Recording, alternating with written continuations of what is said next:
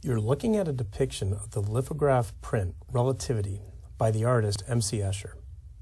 Like many of his pieces of work, Escher plays with aspects of reality, in which the inhabitants of the painting coexist in different gravitational realms, creating a confusing collage that is difficult to visualize in three-dimensional space. Unfortunately, anatomy students often feel the same way when they first consider the infratemporal fossa. It's a small space located deep to the ramus of the mandible, with sloping boundaries and structures running at various oblique angles, which makes it a challenge to properly represent with two-dimensional images. And to add to this complexity, there's a space within this space known as the pterygopalatine fossa, which contains some of the most complex neural conductions in the body. We'll try to demystify these complexities in our discussion of the infratemporal fossa.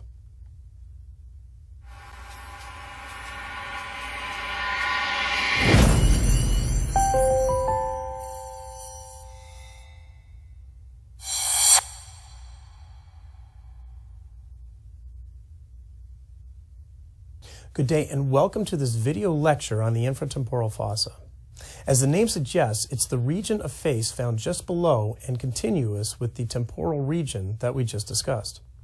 It's a relatively small space, but has a complex organization of vascular branches running medially from off the external carotid artery, and nerve branches running anterolaterally from off the trigeminal nerve.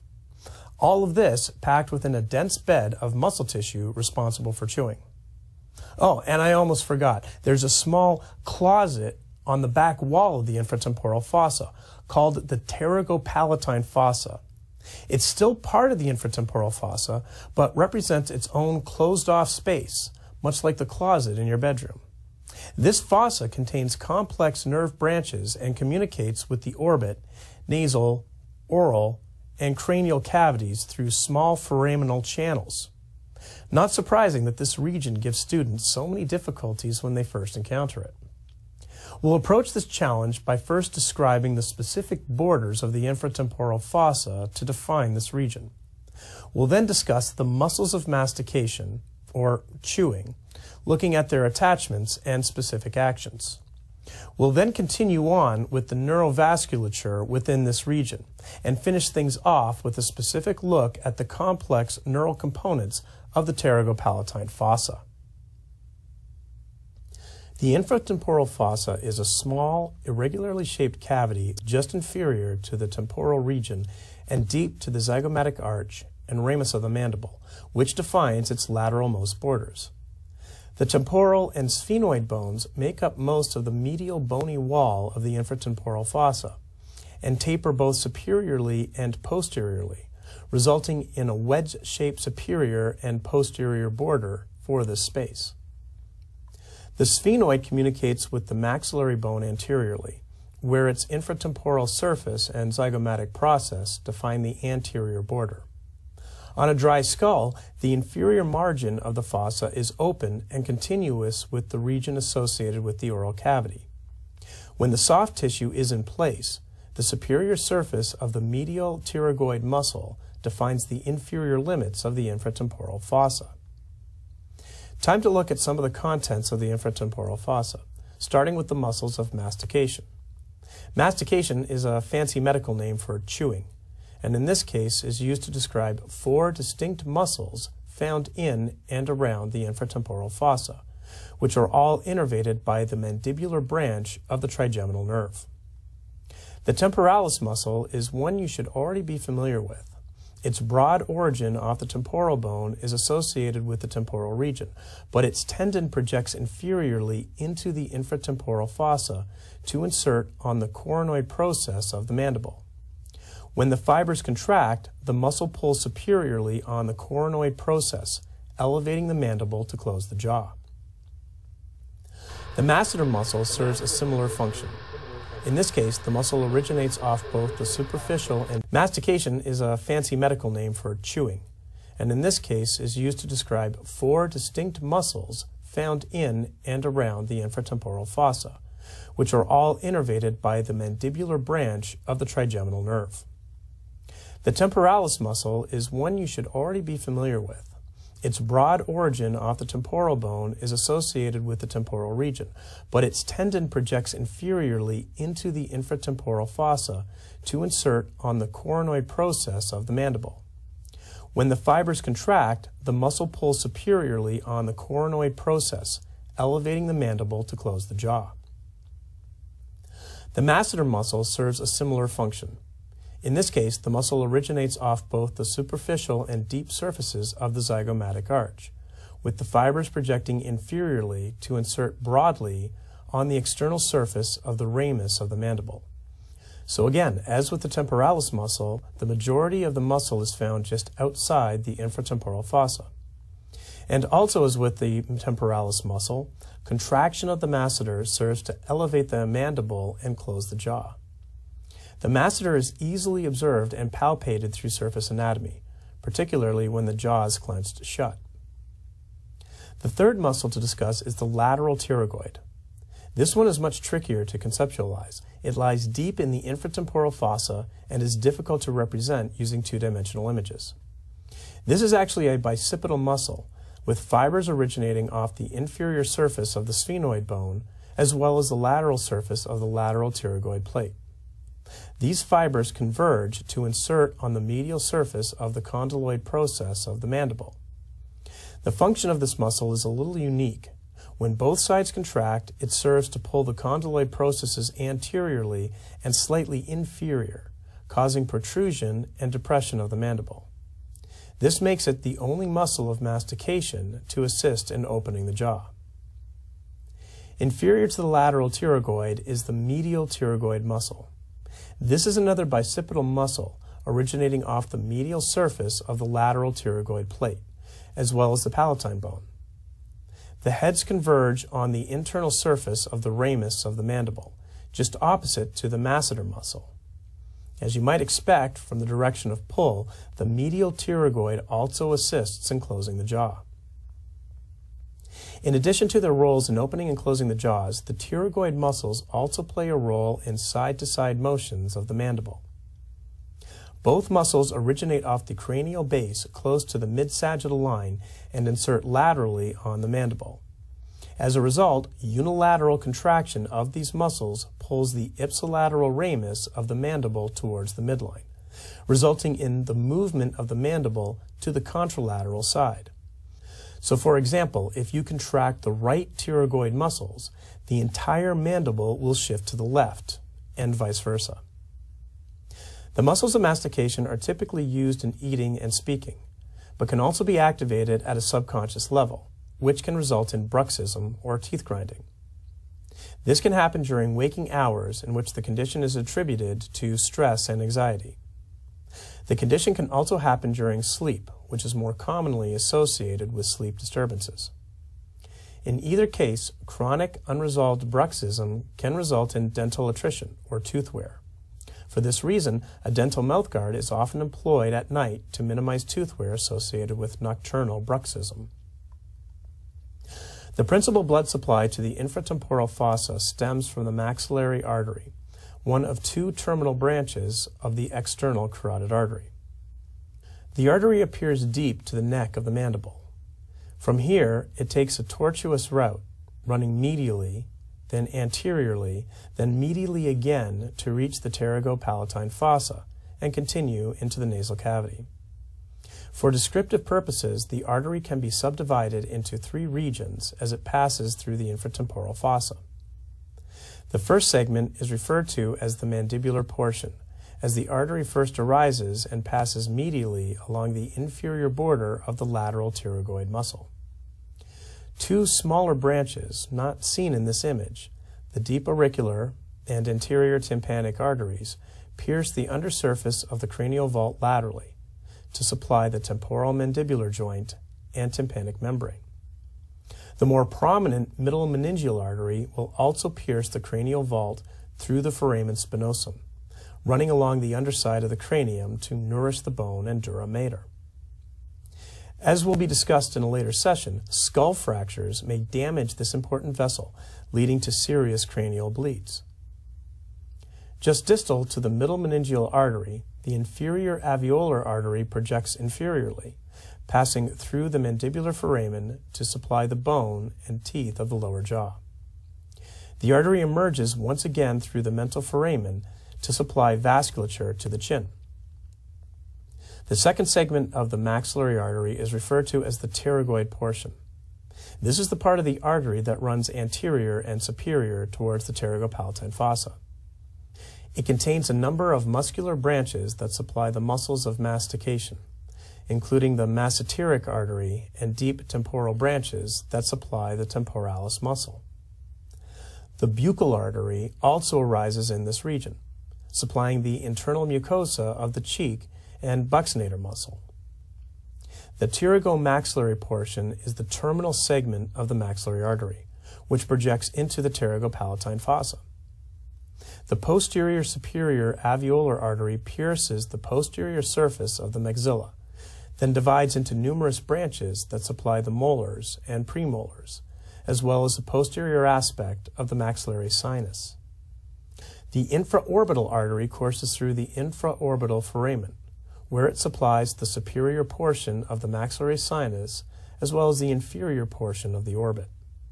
It then continues anteriorly, dividing into middle and anterior superior alveolar arteries that supply the anterior upper dentition. The descending palatine artery projects inferiorly, where it splits into greater and lesser palatine branches that enter the roof of the oral cavity to supply the hard and soft palate, respectively. An additional branch, known as the artery of the pterygoid canal, projects posteriorly to supply intracranial structures and the upper portion of the pharynx.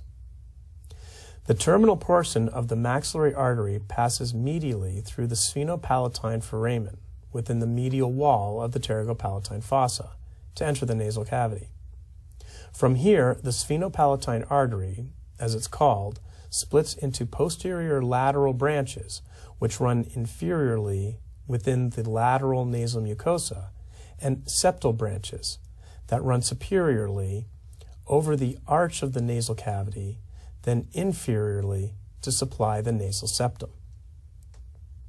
The main neural component of the infratemporal fossa is the mandibular branch of the trigeminal nerve.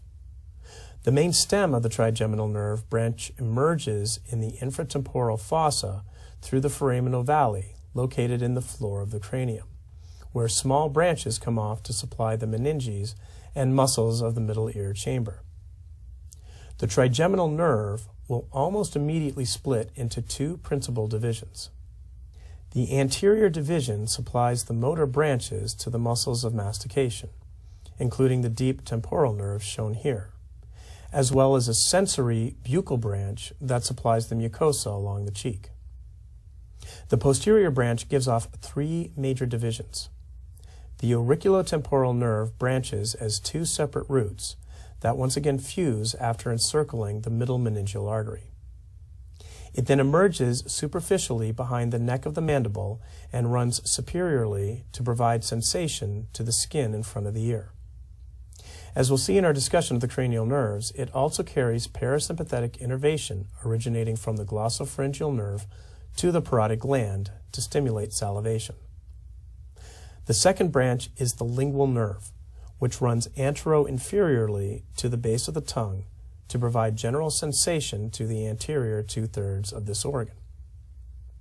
So anytime you bite or burn your tongue, the pain sensation is picked up by the lingual nerve. In addition, the lingual nerve also accepts a small but important branch originating from the facial nerve, called the chordae tympani. This is responsible for the special sense of taste, again from the anterior two-thirds of the tongue, as well as parasympathetic innervation to the submandibular and sublingual glands to stimulate salivation. The last principal branch off the posterior division is the inferior alveolar nerve. This branch passes into the mandibular foramen along with the inferior alveolar artery and supplies sensory innervation to the same structures of the lower jaw. It also gives off a single motor branch to the mylohyoid muscle, which comes off just before the nerve enters the mandibular foramen and runs deep to the mandible to reach the mylohyoid muscle. The inferior alveolar nerve is the target of nerve block injections, just proximal to the point at which it enters the mandibular foramen. This effectively anesthetizes the entire lower jaw on the side of the injection for any sort of dental work that needs to be done. When you were a small child, you might have been frightened by the thought of monsters in your bedroom closet. Similarly, many first-year anatomy students are frightened by the contents of the closet we are about to discuss. The pterygopalatine fossa is an impression along the medial wall of the infratemporal fossa that can be thought of as a subspace within this region. Putting it another way, if the infratemporal fossa is a bedroom space, the pterygopalatine fossa would be the closet along the back wall of this bedroom. So let's step into the closet and have a look around. Just as a standard closet has a ceiling, floor, a back wall, and two side walls, so does the pterygopalatine fossa. The only difference is that several of these walls have small foramen in them that allow for structures to pass into other regions of the skull. The anterior wall is the continuation of the infratemporal surface of the maxilla, which also makes up the anterior wall of the whole infratemporal fossa. In the pterygopalatine fossa, the inferior orbital fissure opens into the anterior wall, allowing neurovascular structures to pass from the pterygopalatine fossa to the face, between the orbit of the eye and the maxillary sinus. Opposite the anterior wall, the posterior wall is made up of the pterygoid processes and greater wing of the sphenoid bone. Two important foramen allow for communication between the pterygopalatine fossa and the cranial cavity. One is the foramen rotundum, which encases the maxillary branch of the trigeminal nerve. Inferior to this is the much smaller pterygoid canal, which is still often referred to by its previous name, the Vidian canal. As we shall see in our discussion of the cranial nerves, this channel carries sympathetic and parasympathetic fibers that supply the nasal cavity, roof of the mouth, and some contents within the orbit. The medial wall represents the back of the closet and is formed by the perpendicular plates of the palatine bone. Here we find the sphenopalatine foramen, an opening which allows for the passage of neurovascular structures into the nasal cavity. The floor of the pterygopalatine fossa is formed by the pyramidal processes of the palatine bone. It communicates with the oral cavity through greater and lesser palatine canals. The lateral margin is the opening into the closet, which allows communication with the much larger infratemporal fossa. The main component of the pterygopalatine fossa is the pterygopalatine ganglion.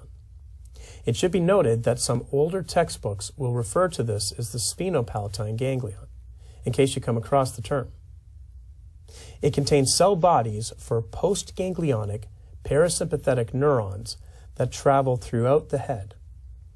In addition, it also serves as a convergence point for sympathetic innervation, as well as general somatic sensation, which then spread out to different destinations. You can think of the pterygopalatine ganglion as being like a major airport terminal, like O'Hare Airport, which provides connector flights to numerous destinations. So if I board a plane here in Buffalo with the intention of flying out to Portland, for example, I'll be on the plane with a number of other Buffalonians traveling together to Chicago to catch flights to a variety of destinations like Miami, New Orleans, Las Vegas, and so forth.